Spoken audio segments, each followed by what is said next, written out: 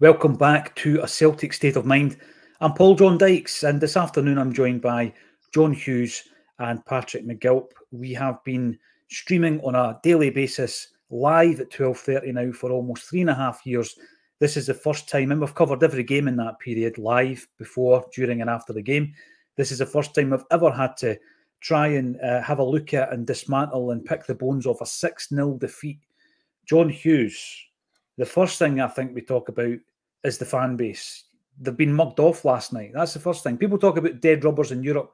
For me, if you've got a fan base who are paying their money and taking days off their work and being away from their family to go and watch Celtic, they deserve better last night. That was not acceptable. They deserve infinitely better than that. And it's not a small thing. People are not, you're going away, you're taking time off your work, so you're not getting paid for that, right? Or you're taking holiday entitlement, which is very scarce for most people. You're then paying quite substantial sums in flights, boats, trains, whatever it may be to get there.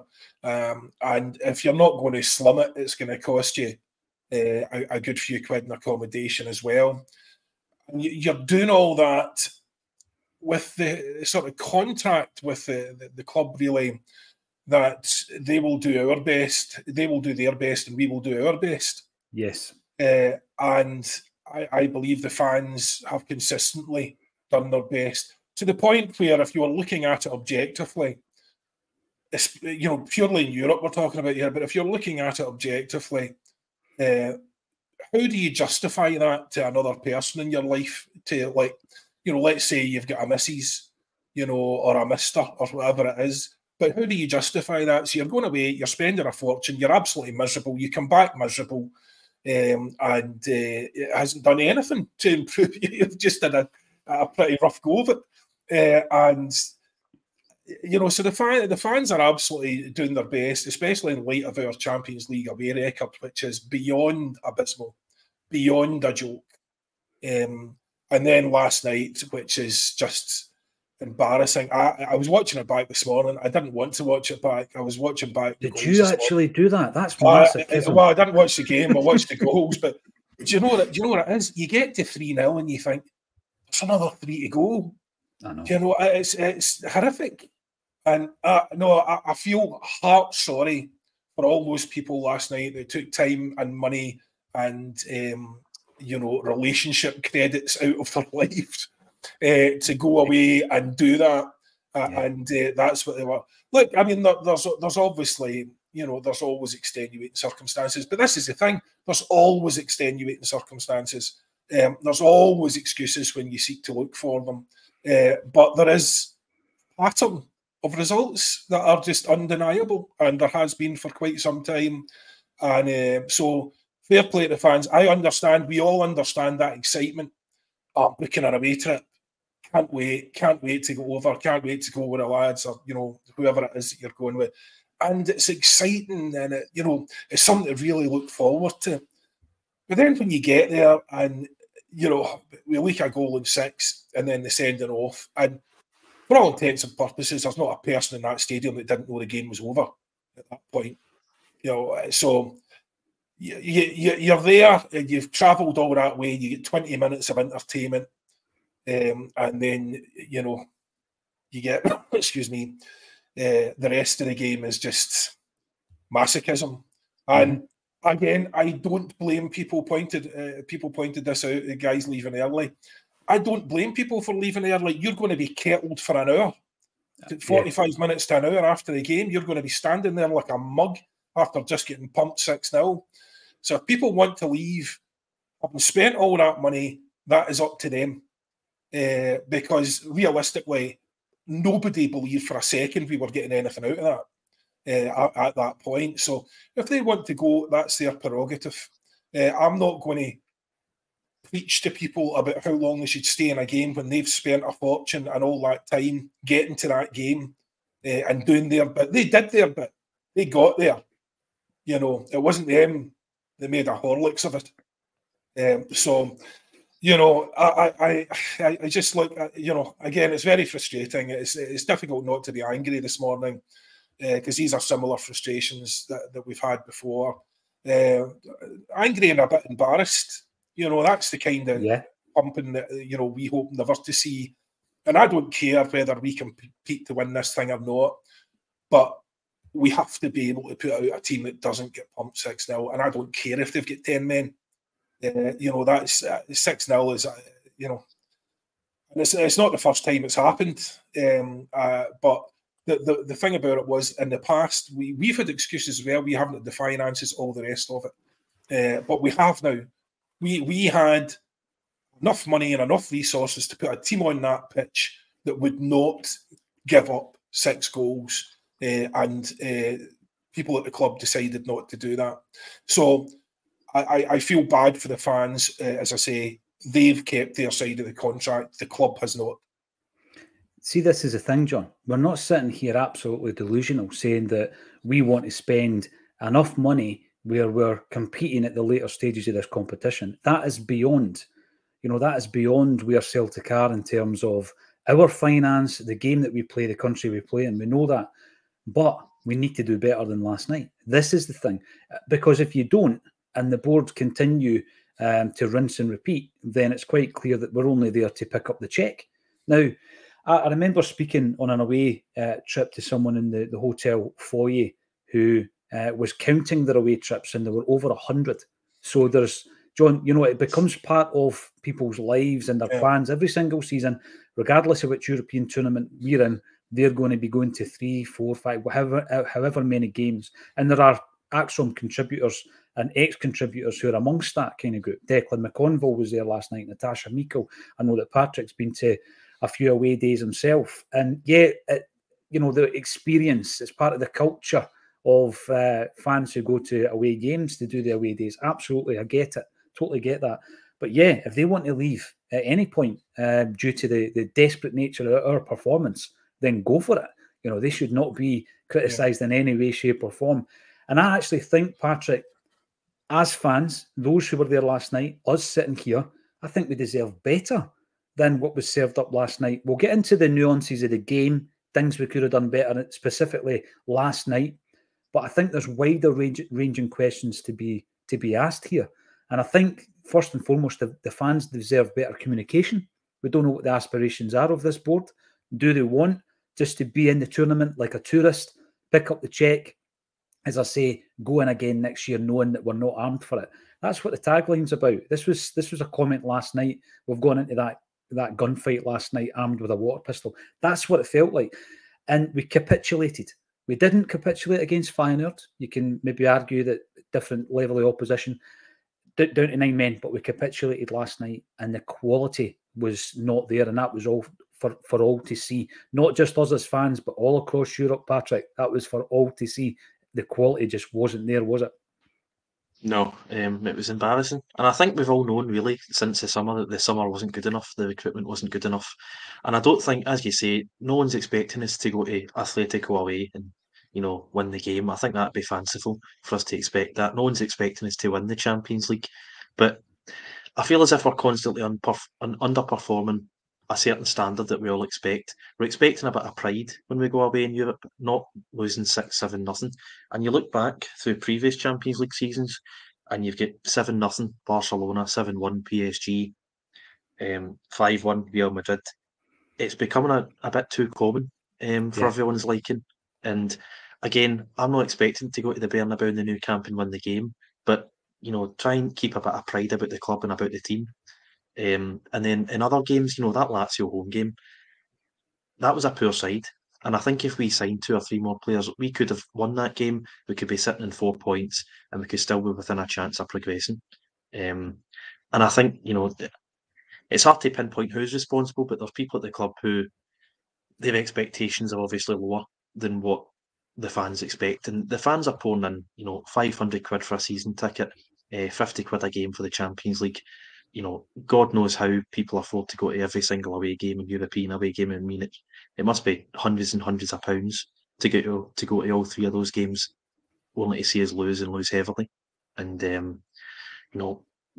we've been speaking about it since the results were released. You've got 72 million in profit as of the 30th of June, and yet we're getting humped in Europe. We're not investing the money that we have.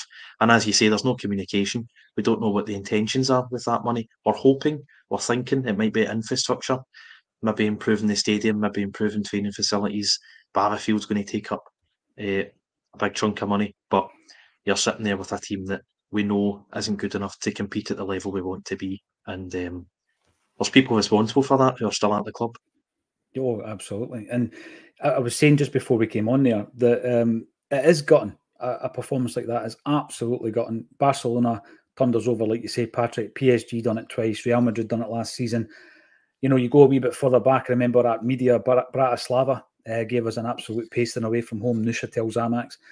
They were embarrassing, but this, like you say, is just showing you this is a competition you're in. That's where you're at. You're not even good enough to be performing at this level. Paul John, I just say one thing, by the way. You go back and watch the highlights. We were incredibly lucky it was 6. Yeah, I know. Incredibly lucky it was 6. Could easily have been 9. Easily. Not for a bit of good fortune and a bar and a post here and there. You know, that they had some very seriously good chances over and above those that they put in the net. So, yeah. And don't get me wrong, they scored some great goals, but we were just swamped. Yeah, so we offered nothing really. So they were all over us that second half. All of my notes are about them. You know, I've got notes about our subs coming on. How did they do? Well, they didn't do anything really, other than, you know, they didn't change anything because the flow of the play carried on as it was. And it just didn't change a thing. So we were outmanned and outgunned, and it was painful, absolutely painful to watch. And at some point, you think, even at 3-0, you think, and I hate second-guessing managers' tactics, but you do really sort of think, Jesus, just put all the centre-halves on. You know, just let's stop pretending we're getting anything out of this. Yeah. You know, let's try and stem the tide. And it was really painful to watch, to be honest with you. And I'm sick of using words like, you know, frustrating and stuff like that to try and be reasonable. Absolutely raging. I was raging last night, raging this morning. And there's other things that happened there as well within that, but it really isn't. 6-0, I mean, we are so much better than that. You know, that is Sevco territory. We are so much better than that. And, you know, we should be better than that in Europe with the resources that we have. I don't care what's happened historically in terms of the other pumpings we've got, as I say, because those were different times, different circumstances. You know, we're sitting there, as Patrick says, we have, you know, there's dragons sitting in their mountains of rubies, you know, and gold, watching devastation on the pitch and just sitting there thinking more rubies, more gold, and let's just keep on hoarding. I don't know. You're right. It's very difficult to articulate the annoyance sufficiently, I think. Yeah, I mean, you've got all that money. You do have the finances. It's not about emptying a bank account for the sake of it. There's a lot of people coming in talking about recruitment. We will get to that. We'll get to Brendan Rodgers, both his decisions last night, and also what he must be thinking moving into January, what we must do in January. And then maybe some of the bigger aspects of this in relation to the board. How are they performing, not just on the balance sheet, but in terms of what they're doing to improve and enhance Celtic's standing in Europe, what they're doing to tackle some of the big issues domestically. And obviously there's the third issue at the moment. All this is raging on with the fractured nature of the relationship with our ultra group, the Green Brigade. So there's loads of things to talk about, because unity is what Brendan Rodgers has mentioned time and time again. European aspirations, John, when your old fella was playing, and I remember speaking to your dad about the often forgotten semi-final that we got to, you know, where we should have beaten MTK Budapest, and we were 3-0 up and they beat us 4-0 away from home. We then had the Liverpool European Cup Winners' Cup semi-final where they beat us, and there was the Bobby Lennox goal that should have stood. And I keep saying this, we weren't a fluke team that got lucky in Europe. We had run after run after run. There were very few actually over that period of over a decade where We didn't perform. Famously, Dynamo Kiev knocked us out the season after we won the tournament, John. But I keep saying it, if you look at 64 to 76, 12 seasons, on 9 occasions we got to at least the European stage, the quarter-final stage of European competition. On 9 occasions. And that includes the 2 prior to the European Cup win in 1967. That was our European aspiration, to be at the latter stages back then. What is it now, John? What do you think it is now as a club? Well, you know, as much as I am appreciative of all the respect my old man and his compatriots get, the fact that we still laud, you know, what is that, 57 years? I can't even, 58, 56, can't remember. 56, yeah. 56 years. And that's still our main achievement. I think really sums it up, probably. You know, obviously there was Feyenoord the next year. We don't talk about that in my house.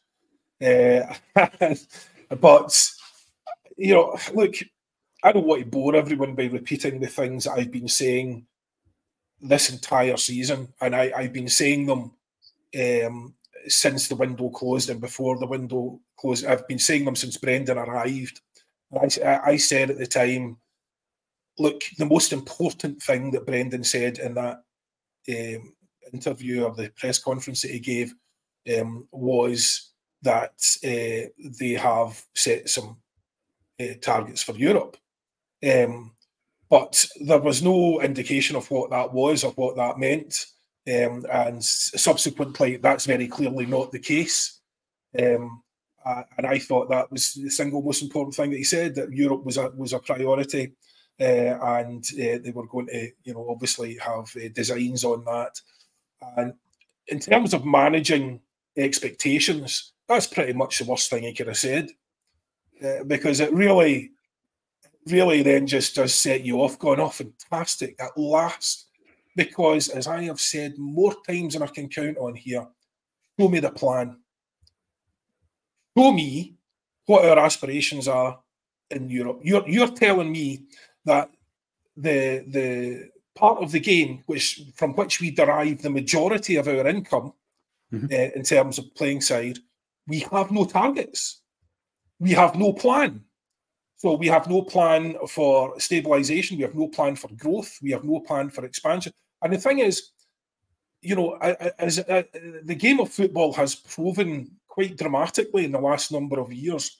If you're standing still, you're going backwards at a rate of knots. If you're not progressing, you are regressing massively, because everything else that's happening around you is firing forward so dramatically. You know, you get things like then the Saudis are coming out and all the rest of it.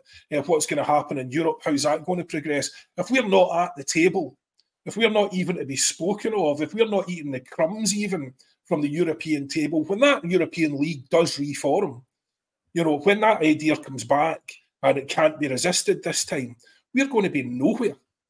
We're going to be nowhere. We could be relegated to a backwater permanently, right? So, you know, we don't have any plans as far as I can see. They've never been made public. Why haven't they been made public? There's no accountability as far as I can see. Does the manager have targets? What's his targets? Beyond Christmas, is that it? Is that, do we know if he's failed then, or are the club just happy that he's there? The manager doesn't tell us the targets. The club don't tell us the targets. The fans are completely in the dark. What is it that we're trying to achieve? We don't know. So the club don't want us, I'm sure, to be frustrated and angry and all the rest of it. They just don't tell us what's happening. We don't know what's happening. So you're left to draw your own conclusions. My conclusions are, and have been for quite some time, until Brendan opened his mouth and let me a merry dance again, a merry dance of expectation and a bit of excitement. But the inevitable conclusion, given our away form in the Champions League and our general form in the Champions League, is that they don't have any plans. They don't care. They are just there. Exactly as you said, they are happy to exist in that environment. That is it. They're there for the TV money. They couldn't care less about what happens. Couldn't care less about the fans paying fortunes. Couldn't care less about our expectations and our hopes for the club. And that's the thing about being fans. We're not the PLC. We're fans. We love the club. And I think we're realistic, John. We're not sitting here, saying, right, we need to spend 50 million in a transfer window and we're going to be in the latter stages of this tournament. We know the restrictions of the Scottish game, the fact that this is our main income stream. If you play in another league, our finances are dwarfed by much smaller clubs in richer leagues, and we know all that. But the one hint that I keep going back to, Patrick, and I will continue to go back to it, because I think the boardroom is stale. I think it lacks creativity, diversity of thoughts and ideas. Remember Ian Bankier, and I think maybe Declan was at this fans forum, and Ian Bankier, yes, I know he's left the club, but the rest of them are still there, and he was replaced by someone who used to be there. So, it's not as if we've got new blood in the room, Patrick. And I think that Ian Bankier let his guard down, didn't he? And he spoke about the fact that, we can't compete at this level. It was almost as if, what's the point? Let's win the league and you get that wee bonus at the end. And that bonus is the money you get from the Champions League, even though we're getting embarrassed in the Champions League, even though fans, like we opened the show with talking about, are, spending a lot of money. Some of them won't have it. Some of it will be getting banged on credit cards, all that kind of stuff. Some of them won't have the holiday entitlement, and some of them will be falling out with their respective partners as a result of these trips. And the next one will just be in the post to Rome as well. Despite all of that, Ian Bankier said that we cannot compete. It was almost a resignation that we can't compete, so why try, Patrick? And then you've got somebody with the ambition and the drive and the methodical kind of approach to his game that Brendan Rodgers has. And he's talking about his aspirations, and you're kind of hoping there's a unity there, and everybody's on the same page. But I've got my doubts now, Patrick. Yeah, it's hard to know where to go when you've got guys at the club who you seemingly can't get rid of. I mean, you can't get rid of these guys. These guys are liked by Desmond and Lawwell, and you can go along to the AGM and use, the sort of small shareholding that individual supporters have, and you can vote against these guys in the room. But then ultimately they get re-voted in by their pals who actually control the club. So you've got these guys who have been there for 10, 15 years, as you say, no creativity, no real ambition either. Happy to just compete, take the 35 million and just lose 6 games. And they've got no ambition at all. And, I believe Willie Hawley said in an interview you held about a month ago, I think he was of a similar view. He said that we're doing really well to actually be in the Champions League. And I refuse to believe that when you rewatch that Lazio game. Lazio were really, really poor that night, and we could have won that game. Feyenoord away, I didn't think Feyenoord were exceptional. Obviously, you're unlucky just before half time. You get 2 guys sent off. It's a bit of a freak game, but I still think you should be going into games like that hoping to try and get a draw. So I don't think you can't compete at this level. If you look back to last season, should have beat Shakhtar twice, should have get 6 points, totally underperformed. The idea that we can't compete is ludicrous, because we should be competing with our current squad. Never mind if we took it seriously. If we took it seriously, you could be on 6, 7, 8, 9 points, and who knows where you end up. But the thinking has to be different, and we don't know what the thinking is. I think it was going into the Lazio game, Brendan said in a press conference he wants European football after Christmas. So that appears to be the target. Johnson said it on Monday night in an interview with Celtic TV. So we failed because it would take a set of several miracles for us to get the Europa League with 2 games to go. So what are the consequences for failing? How do we prepare for next year? Obviously, step 1 is to win the league. But, even when we're going through qualifiers under Dyer, Lennon, we left the transfers to the last minute, didn't take the qualifiers seriously, passed up in 30 million quid. And now that we're in, we seem to be passing up on the chance. I think it's something like 3-4 million quid to win a game. You get $1 million for a draw. And we're passing up all this money. You get more for a draw than you do for winning about 5 League Cups. And yet we seem to prioritise, domestic trophies, which we all love, to be fair. But there's much more money at stake in the Champions League, and we never take it seriously. We haven't taken it seriously since Gordon Strachan left, in my opinion. And it's hard to know how to fix it without actually getting these guys out of the boardroom and getting the people responsible for poor recruitment and small time thinking out of the club. The big thing is, and I hear it all the time, you know, people say, oh, be careful what you wish for. Look at how well run it is. Look at the balance sheet. I get all that side of things. I know that the business needs to run properly, and they are running that side of things properly. But as I say, it's stale. The boardroom is stale. Listen, if we start talking about this on the night of the Atletico Madrid game last time round at 2-2, every single person in the comments would say, why are you being negative, right? But after a 6-0 annihilation, because that's what it was, I think it's only right that these things come to the fore, John. And, you know, I say to you, if there is any kind of positive from this, is that we bring these things back to the fore. We discuss them again. You know, we have been discussing them since day one on A Celtic State of Mind. If you go right back, all the archive episodes are on the YouTube, even before you had the pleasure of seeing what we look like, and it was just audio. They're all on there.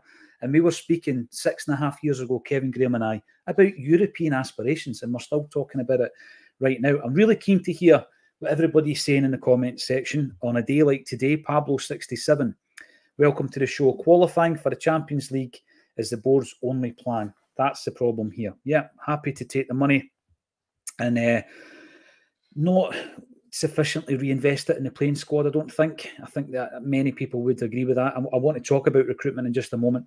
Martin McGarrigle, right. 1, Rodgers still attacking as we were dismantled last night. Just shows he doesn't have it in Europe. 2, the board also need to start to buy those £9 million signings again in January. Right. Couple of points you've raised there, Martin, and I think they're worthy of discussion, certainly.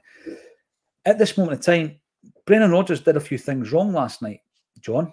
I would agree with Martin, but I'm not writing him off. I mean, he took a club like Leicester, not only to FA Cup glory, but to the semi-final of a European competition. We can scoff at the Conference League. We're nowhere near getting to the semi-finals of any European competition, John. Honestly, I mean, do me a favour. The Brendan Rodgers. Was Brendan Rodgers playing last night? Do you know what I mean? It was. It's, you know, there's always a sort of tendency to overstate in these games what the manager can do during a game. I'm sure he did make mistakes last night, but by God, your heart pushed to pick them out from the absolute shambles that was on the pitch. And I'm not blaming the players either. You know, let's just be absolutely clear.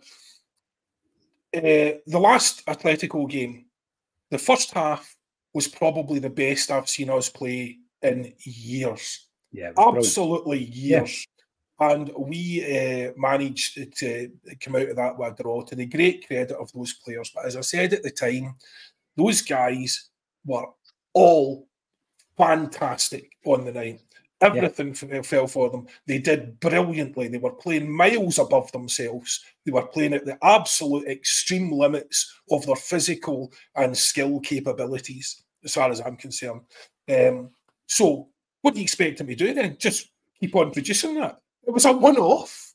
Do you know what I mean? These guys, they come out. We know it was a one-off because it's the best we've played in years. And we probably suffered for a couple of games after it, John, because we took it to that level. You know, we absolutely did. You could see people saying, "Oh, they should be able to play 90 minutes." Again, do me a favour. There's 90 minutes, and then there's 90 minutes. 90 minutes against Hamilton Accies isn't a 90 minutes against Atletico Madrid, where you are emptying yourself. You are absolutely emptying the tank. You're giving everything you can, both attitude and physically. And you know, that is a one-off. That's as good as these guys could do. It's as well as they could do. And there was no way that was the chances of that being repeated away from home were slim. Best case scenario last night, I reckon we get out there with a 2-0 defeat. Right? Best case scenario. Because they were going to turn up. They weren't not going to turn up twice. So they were going to turn up. And we saw their quality last night. We're not even touching the sides of that. That is a tremendous quality they have. I mean, that boy Griezmann, geez, if I never hear his name again, it'll be too soon. You know, but they were absolutely sensational. Some of the goals he scored were fantastic, but of course we're giving them the run of the park. And their ability to pick out space when we were down to 10 was just unbelievable. I mean, you know, they were picking out guys even when there wasn't space. It was just ridiculous stuff. So, I mean, look, they're far too good for us. Our guys did their very best. I'm not blaming the players. What I'm saying is, and what I've been saying prior to the window closing all summer, is that we have to do better with the recruitment. We have to. We spoke about all the different positions, and that wasn't even, we weren't even talking about bringing things up to a Champions League standard. We were just saying these are the obvious defects. These are the obvious areas where we need cover. And we didn't even get that sorted. So we brought in, 120 project players, some of whom will be out the building before we even remember their names. Again, I'm going to have to repeat myself just for the basis of, people in the comments don't necessarily always listen and all the rest of it. But nobody's saying sign ridiculous price players. Nobody's saying, sign guys for 15 million and we couldn't afford their wages, or we'd need to smash the wage structure or all the rest of it. Because there's a good chance you end up with Nat Phillips, something like that happens. And tell me whether you think he's worth 3 times the salary of some of our boys. Now, the point is, when we are being successful, we need to be recruiting on an increasing gradient of potential. And sorry, Patrick, sorry, Paul, I'm repeating myself again here, but we need to be increasing on an increasing gradient of potential. So instead of your signings, your prospect signings being 1.5 to 3.5 million, right? You're signing guys for 6 million. Absolutely. You're much better prospects. Yeah. And so you just step up gradually. No one's saying do something ridiculous and break the bank. That's just nonsense. That's not even a suggestion. Again, the wage structure couldn't tolerate it, but we need to be signing better prospects. And we cannot just keep, as I've said more times than I can count, resetting to zero every year. Every year it's as if we haven't made any progress. Every year. The board are treated this year as if we're skint. There has been no acknowledgement at all on the field that we've got this money in the bank. Just none. It didn't stop them. They didn't rethink for a second, the signing policy. They didn't think, well, should we sign anyone better? No, we'll just keep signing these lads at 3 million, 3.5 million, and hope one of them turns into a world champion. It's so frustrating. That is not a business model, and it is not a model for growth. It is not a model for potential. It is not a model to see us progress. All we're doing is resetting. And while we are doing that and hanging on for dear life in whatever European competition that we're in, the rest of the world's passing us by. We're going to be left for dead. And it's so not good enough. And the board, look, things could be much worse. We could be, as someone said, we could be owned by a state-owned, company that is essentially washing blood money. So things could be worse. But for the guys that are there just now, we only have that to talk about. And the fact they constantly saying things could be worse doesn't get you anywhere in life or in business. If you're going into your boss every day and he's saying, do you hit your targets? And you're going, no, but don't worry, things could be worse. We could. I might not have turned up. I know. Do you know what I mean? See how far you get. I might have pulled a sickie. It could have been worse. It's an absolute nonsense, man. It's defeatist, John. The constant excuses and I don't expect us to do anything in Europe. Well, you should, because we are a club with a proud history, and we should be doing things in Europe. We should be competing in Europe. And you can't even pretend, look, we don't have the resources. We do. We have the resources. So I don't accept the defeatist attitude. I don't accept the approach of the board, whether it's to the business model or to recruitment. And I don't accept the fact that we can't compete in Europe. And it really offends me whenever you hear the likes of, Bankier or Willie Hawley or anyone just saying, we'll never do anything. And you know why we'll never do anything? Because we're not trying to do anything. That was the old Homer Simpson joke, wasn't it? If at first you don't succeed, just don't try. That was do me a favour. Anyway. But competing, this is the thing. Competing, we're not sitting here saying competing is getting into semis and finals of the Champions League. Last night is certainly not competing. You know, competing in this competition is not last night. It's not getting pumped 6-0. Now, Matt Lawwell was the head of first team scouting and recruitment at Celtic. And I think you've got to question elements of last night's performance. Of course you do. You look at Brendan Rodgers, could he have made more changes? John was saying, get some more defenders on. Yeah, it seemed to work. We showed it up against Atletico Madrid first time round. We didn't do that. One of our in fact, the best player this season, Matt O'Reilly, was anonymous. There are certain things on the night that didn't go well, but there are deeper issues. And when you're looking at the recruitment, let's go back to the summer. And we've entered that summer window in a situation where we've lost 3 first-team players. One through retirement with Aaron Moy, who was a very important player for us last season. Starfelt leaves because he wants to be closer to his partner. That's fair enough. But he was a very, very important part of the defence, and that partnership they had with Carter Vickers was solid. And Jota, star man, he leaves, and we get all this unexpected money for him, right? So you go into that transfer window. This was not a transfer window to go in and basically experiment. It was not a transfer window to go out and buy half a dozen guys that might be good in 18 months' time. What did we do? So we brought in Holm. I think Holm's a very good player. £2.5 million. Loads of promise, 20 years of age. Is he one of these guys, though, Patrick, that you're looking at and saying instant impact? I think he's looked all right, but he's not an instant impact player. He is the other type. He is the guy that you develop at that age, at that profile. So he is that type of player on the left-hand side. And then you've got Marco Tilio, AWOL at the moment. He's fit, apparently. Who knows what's happening there? You've got Yang, who's coming from, and I think, by the way, coming from South Korea with a bit of credibility and calibre over there. Is he an instant impact player? It remains to be seen. You've got Kwon. We've never seen him since the pre-season friendly. I think the last game he played was in a testimonial. You've got Naroski, barely seen him through injury. He's now fit, by the way, didn't make the bench. Lagerbielk, Rodgers clearly doesn't rate him because he's been fit and he's not been getting played rather. Palmer, he's made an impact. That's one. Nat Phillips on the bench. He'll be going back to Liverpool in January. Bernardo, he's a loan deal and he looks like a useful enough player. Is that good enough? Have we replaced the 3 guys we've lost, Patrick? I would say no. That's, for me, if you're the head of recruitment, you've failed. Yeah, I would agree with that. Again, not got a lot of problems with some of the players. Holm looks a good player, contributed £2.5 million, not much of a problem.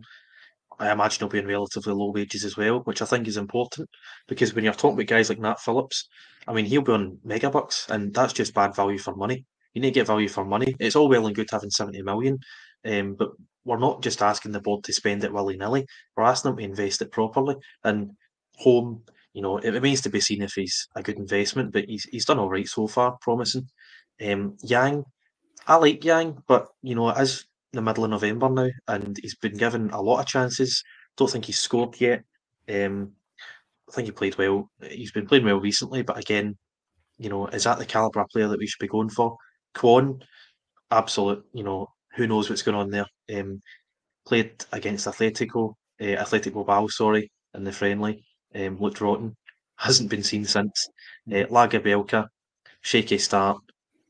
Was never exceptional, and again, not been seen since. I think he was on the bench last night, as you said. Narovski's not in the squad, to be fair. But again, he got injured after 2 games.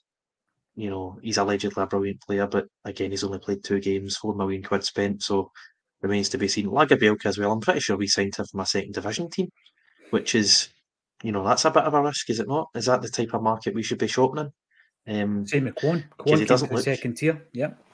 I mean, and I think this goes back further than just this summer. I mean, you look at last season, and we can all talk about Ange's great recruitment, but apart from Alistair Johnson, you're sort of questioning who actually came in. I mean, Kobayashi, he's nowhere near the team. Moy retired after a year. Haksabanovic, I don't rate him at all. I know some people do, but he was sent away to Stoke, and I don't think he's setting the world alight down there either. O might become a player, but again, he's been here for almost a year. So there's a lot of questions over recruitment, and it really hasn't been good enough. And as John says, 10 years ago, I think I said this a few weeks ago, 10 years ago, we're bringing in 8 million for Hooper, 10 million for McGeady, and spending 2-3 million on Pookie and Baritta, and you might get lucky with a Wanyama. Did you have to? We've already mentioned Nushatel Zamax, and you bring up Dirk Baritta. Patrick, as if it was And bad nowadays, you're bringing in, Alan Morrison highlighted it as well. Both Feyenoord and Celtic brought in €31 million in the summer. Feyenoord spent €31 million. I think we spent 17. And we brought in 31 million from 2 player sales, which not got a problem with. I think Starfield's come out saying he didn't really want to go. It's tricky to know what went on there, but Jota 25 million, you can't turn that down. Fair enough, but we need to be reinvesting the money, and we don't. Again, it's like Europe. We don't appear to have a concise strategy. We thought we did under Ange. It sort of went a bit wayward second season, and then we seem to be back to the scattergun approach this season of we'll spend about 15-20 million, but it'll be sort of all over the place, we've signed a lot of guys this season, with a lot of guys last season. Abelgard is another one that comes to mind. They make absolutely no contribution, and we get lucky with guys like Palmer every so often and Aaron Moy, and it's hard to know where to go from here, really, isn't it? I mean, on one hand, you're dominating domestically. On the other hand, it's an absolute disaster in Europe. Yeah, and by the way, when you're not under that intense pressure, John, to defend and defend and defend, and we give great credit to the guys that are performing at the moment. Liam Scales, Carter Vickers, we've been singing our praises for weeks, and in particular Scales. And by the way, I thought he certainly wasn't the worst player on the park last night, but they're not used, John, to that level of intensity when it comes to attacking, and us having to defend like that last night. So our position has to be that the quality is there so that they can step up, because once we come into that contact with that level of team, there's players in there who they might be able to cut it domestically, but that's a massive step up, and it's maybe a bridge too far for some of them. And I'm not singling out Carter Vickers or Scales here, by the way. I just used them as an example for another. It's a perfect example, though. It's a perfect example because essentially, against Ross County, they could have both played at striker. I mean, no pressure. They weren't playing in defence. I don't think either of them were behind their halfway line. They were all in the final third, pretty much, of Ross County for almost the entire game. Yeah. So that is, and then in those circumstances, they're getting pelters for not having the distribution of some sort of wonder midfielder, because they're getting the ball so much. And you're expecting them to come up with absolute pearlers every time to breach a packed defence. And they go from that to basically running for their lives against some of the best players in the world. That's quite a difference in a few days. That's quite an adjustment. And it's always been the problem that we have, and it's always been the challenge that we have. But it's the challenge. So you have to step up, right? That your games against the likes of Ross County, a 10-man Ross County, is not going to be a difficult game, potentially. It's not going to be an issue. So you have to be mentally prepared for what's coming. And I think, unfortunately, last night, when we lost the goal, that's, we carried on playing pretty well for the next sort of 15 minutes. And then that ludicrous nonsense, ridiculous decision, and we go down to 10, and that just sucked the life out of the team for me. I just, it sucked the belief out of them. I just don't think they believed it themselves, that there was anything good coming.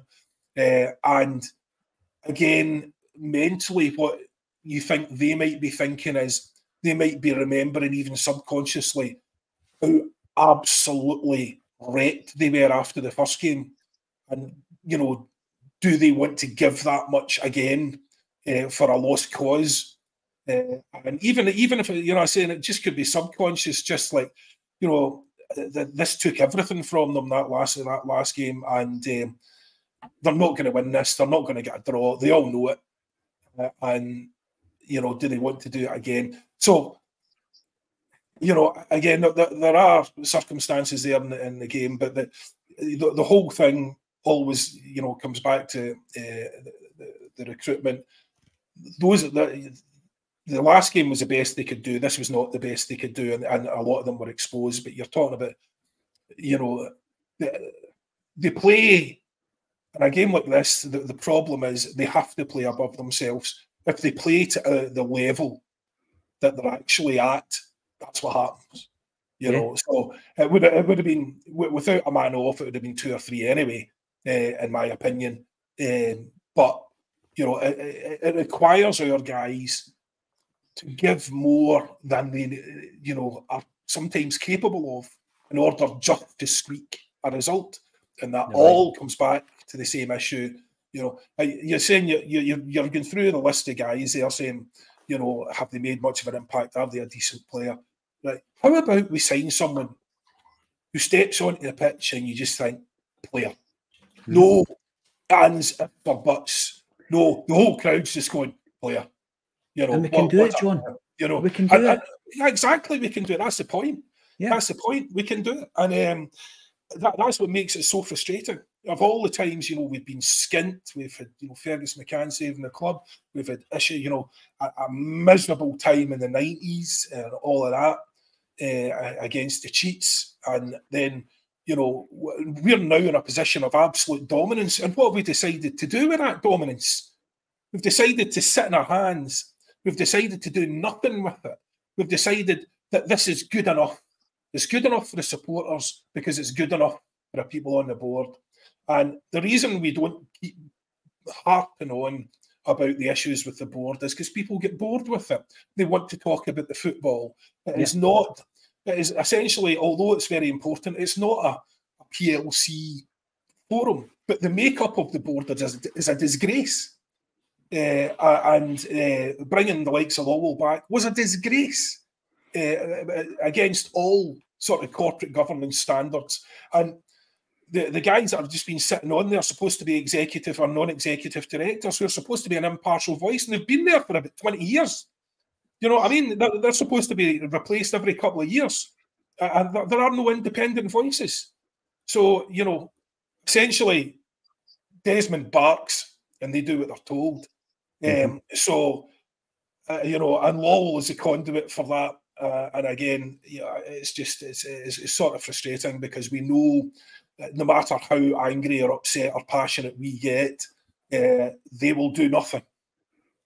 This is a frustration because you were talking about when was the last time you got a player who goes in the team and you know straight away.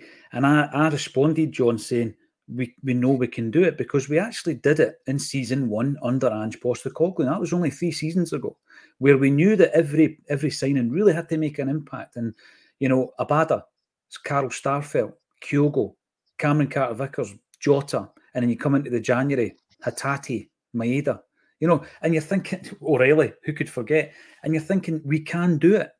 Did we become complacent because we won a double, then a treble? Did we become complacent? History would say yes. Chris Morris, a.k.a. AGSC Tech. It was never a red card. The boy actually blooters the ball at Maeda, and he actually moves his foot forward. Maeda and their feet collide. Sorry, that's been hitting your face there, Patrick. You're absolutely right about that. Can I just say that comment? If you watch that back, no matter how many times you watch it back, if Maeda doesn't have his foot up there, that guy takes out his knee, right? So he follows through in that, and he kicks Maeda's knee into the stands. So if Maeda didn't have his feet up, it'd be him getting stretchered off. And would there be any VAR about that? And by the way, clear and obvious. You know, 3 words, but very important, clear and obvious. That was what VAR was supposed to be for. Right? And if you look back to the pods we did when it started out, I said exactly this because I saw it happen in the rugby. You know, rugby's my other game, so I saw it happen in the rugby. It's supposed to be a useful tool. And as someone pointed out, it's only a useful tool unless it's not operated by useless tools. But it's supposed to be a useful tool, but it ends up dominating the game. Rugby, for instance, is a very, very stop-start game, like cricket, right? It's, you know, that's fine. If there's lots of stoppages in the rugby, it doesn't really bother that many people. It's a bit of a pain, but that's fine. But for football, it's a disaster. It's an absolute disaster. It undermines everything that's good about the game. And that was not a clear and obvious case where they have to come in and say that's a red card. If Maeda goes through him, hits his knee, puts him up into the stands, fair enough. The fact that you can sit and debate it, if it's debatable, if the ref saw it, gave a yellow, then it's debatable. It's not clear and obvious, and absolutely should not have required the intervention of VAR. And we've now got a situation where VAR is refereeing the game, and the guy on the pitch is just, he's just communicating the will of the VAR officials in a van out the back, or wherever they are in the HQ somewhere. But that's not what it was intended for. No. It wasn't intended to referee the game. It was intended to aid the referees. And the thing is, John, and again, this is one of the great things about social media. There's some drawbacks on it, some negative things about it, but you know, people do capture some of the other moments of the game, some that you may have missed because they've not gone to VAR, and you don't see the replay from every angle. But there's a tackle against Kyogo, Patrick. There's a tackle on Alistair Johnson that looked just as bad as the one that Maeda put in. Didn't even go to VAR. I mean, I also think that very, very quickly players and management find a way to manipulate the fact that VAR's there. And I mean, Rodgers obviously seen it last night with the reaction of Simeone. And it's like the pressure then comes on to review it as well. So they found a way very quickly, footballers, to manipulate the situation and roll about like mad, thinking to yourself, you know, this might go to VAR because we're going to put a wee bit of doubt in the minds of everybody that's involved here. I thought it was a ludicrous decision, looking back on it. I asked the question last night. Kevin McCluskey responded exactly the same. And, you know, when you watch it again this morning in the cold light of day, knowing what has gone on, and you're thinking to yourself, I'm not clutching here. I'm not looking for excuses here. But in isolation, I thought it was a bad decision. And I think VAR is really sucking the life out of the game as well, Patrick, and it's no Scottish football. I can see it online with people all over Europe speaking about that in the same kind of terms. But it's clearly here to stay. It's here to stay, Patrick, isn't it? I mean, what was your thought on the red card last night? Yeah, I mean, it wasn't a red card. When you see the still image, it looks like a red card, but when you see it, I mean, it doesn't even have to be in real time. At slow motion, you know it's not a red card because he's went to kick the ball and the feet collide. Only in that one still image does it look like a red card. And, you know, John's right, VAR is not being used how it's intended to be used. I'm pretty sure these reviews, you know, it's for big decisions, fair enough, they've stuck to that rule.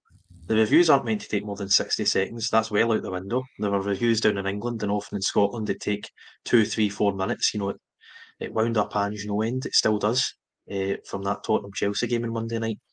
And then, as John says, it's only as good as the people using it. And as we know in Scotland, and as we knew last night, I mean, the referees are absolutely hopeless. The one at Tynecastle last October, the handball, is the very first game VAR was used in Scottish football, and they missed an obvious handball. So it doesn't work if the people don't use it correctly, and it's used far too often. The other issue is every time you go to the monitor, you know it's going to get overturned, which seems to be some sort of issue. I don't know why that happens. I'm not sure why the referee's incapable of thinking for himself. Because when he goes over to that monitor, he should see that that isn't a red card. And you've got to draw the conclusion that that guy's a poor referee, because we had him, I want to say 8.5 years ago against Inter Milan at the San Siro. Van Dijk gets sent off incorrectly, and he booked so many Celtic players that we get fined out of disciplinary, and we lodged a complaint. And you know, he's made his way from the Europa League to the Champions League. So it's a question of referee and it's a question of VAR.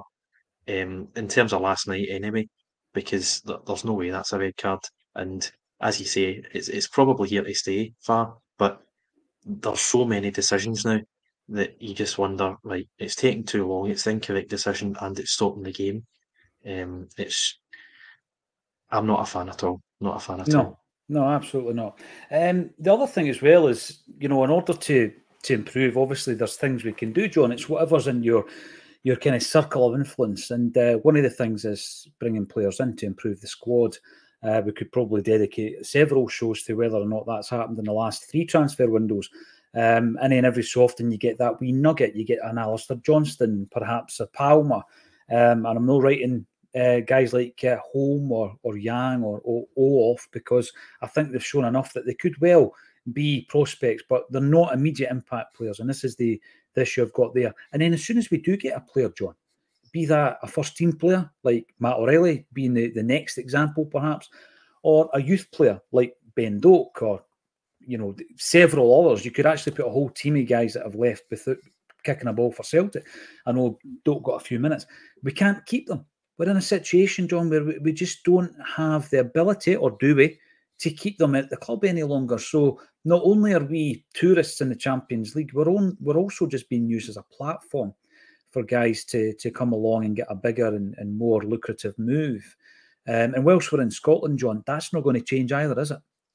No, but again, there are elements of things that we have done well. So you put them on a long-term contract. Now, that works for, again, the better players, so we're able to hold on to them or at least extract maximum amount of money. It works relatively well for the players who turn out not to be so good, because you're punting them on anyway, whether they want to go or not, because they're never going to see, they're never going to get their studs onto a football pitch unless they move on. And unless you're James McCarthy, that's a problem for most people, right? So there are elements to that work out well for us, but we can hold on to them. We're always going to be cycling through certain players, which is why we have to be bringing in quality and not quantity. We don't need 35 odd players. We don't need a squad that's so big we don't even need to fill it for Europe. I think in all of Ange's time, I think he used like a maximum of 17 players. And the only reason we're going to use more now is just because of how many centre-halves we had injured, and that was a freak incidence, which is unlikely to ever happen again. But we need a core group of quality. And we need the kind of players who, when they're not playing, you're very worried about losing their quality, especially at Champions League level. You're just thinking, oh, geez, he's so important to us. At this level, at the kind of level they were at last night, there's not a single player we have that stacks up against that. So, again, you don't want to be unreasonable. There are restrictions on us. You don't. I mean, again, I'm passionate, but I'm passionate about the things that we can control. I'm not a dreamer. I believe. I'm a businessman. I believe I can see what the business is trying to do. I can see what the business is trying to achieve.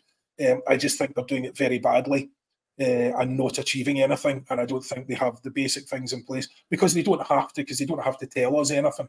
So they're just happy going on their way, taking the dividends, and they'll be happy doing that. There are, again, our guys have a real problem with, stepping up, but the issue, as you're saying, Paul John, is if the likes of Matt O'Reilly plays a blinder all year, will he be gone in the summer? Almost certainly. Mm-hmm. Almost certainly. And what are we going to replace him with? Another £1.5 million signing? Yeah, 3 guys at 3 million. Yeah. Do you know what I mean? And are we even going to attempt to get someone as good as him in? And you think the Matt O'Reilly didn't even cost a pile of money, but we went from that initial recruitment, as both you and Patrick have pointed out very well. All of the guys pretty much that we have now were recruited very soon into Ange's tenure, and we haven't really seen much success since then. So I don't know who was making recommendations or had those up their sleeves, but we've also gone from signing Japan's best player and putting him on the bench to signing guys from the Korean second division. So where does that, exactly how much potential, do you think you have to be shown in order to get signed for us? So, look, there are a number of issues that we face, and my frustration is that the parts that we can control, we choose not to control. It is a choice, right? There are certain things that we can't deal with. We can't control the outside world, but we can control what we do, what Celtic do, and we choose not to do better. You're right. I mean, by the way, I know he's been chatting over the last few days, but not only did we lose Moy and Jota and Starfelt, I think we lost a fair bit of quality in Giakoumakis and Juranovic. And, you know, these guys might have wanted to leave, I get it, but you've got to then say, right, have we successfully replaced them? Is O a like-for-like improvement or even a match for Giakoumakis? There's a debate. Is Johnston? It's a very short debate, Paul John. It's a very short debate. Yeah, we could finish that before the end of this show. And Juranovic, you know, versus Johnson, we bring in Johnson, he's younger, I get it. But we have lost quality, John. There's 5 players we've mentioned of real quality that we've lost. And then you're bringing other guys into that squad almost as filler. One final point, and yeah, it's a wee bit deeper, but the recruitment policy is one thing. Youth recruitment and development is another. Because we bring in a player like Kwon, for example, to use an example. He's 22 years of age.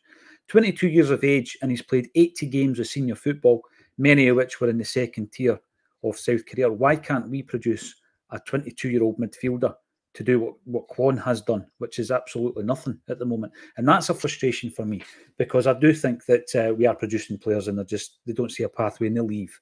And I'm hoping Vata is not the next in a long line of young guys that have left, because he does have talent.